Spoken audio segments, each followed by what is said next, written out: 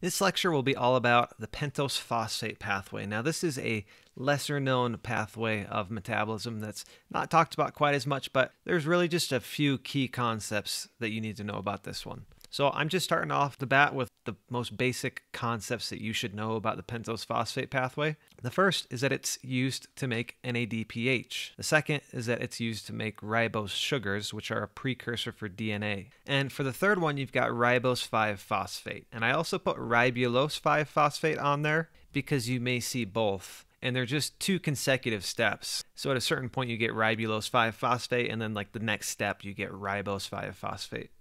And this is a precursor for nucleotide synthesis. This pathway occurs in the cytoplasm, and there's two main phases, the oxidative phase and the non-oxidative phase. And NADPH is made in the oxidative phase, and the 5-carbon sugars are made in the non-oxidative phase. So in the pentose phosphate pathway, you're starting off with glucose 6-phosphate. And in the oxidative phase, we're going to be making NADPH. And then in the non-oxidative phase, we're going to be making ribulose 5-phosphate and the 5 pentose sugars that we use for nucleotides and DNA.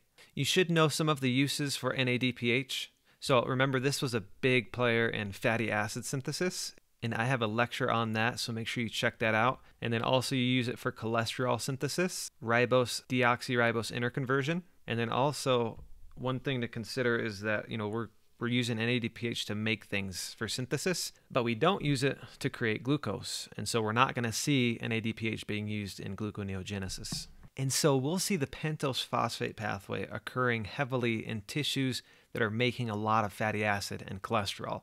So we'll see PPP in mammary glands, adipose tissue, the liver, and the adrenal cortex. Now, this is going to be inhibition. I'm just going to start off by saying that this is a pretty low yield concept. And I studied for this thing. I know that you guys feel like your heads are exploding with material, and for each one thing you cram in there, another thing leaves. But still, just to be complete, I'm going to talk about it, just because inhibition and regulation is a topic that sometimes comes up. And so the regulated enzyme is going to be called glucose 6-phosphate dehydrogenase.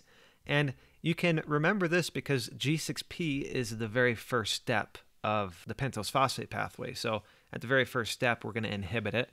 And we're using NADPH to regulate the enzyme up or down. So as a summary, I didn't talk about this at the very beginning, but you should for sure know the other names of the pentose phosphate pathway. You may see it described as the pentose shunt, the hexose monophosphate shunt, or the phosphogluconate pathway. The major role is going to be synthesis of NADPH and pentose sugars, and it occurs in the cytoplasm. So that's it, short and sweet.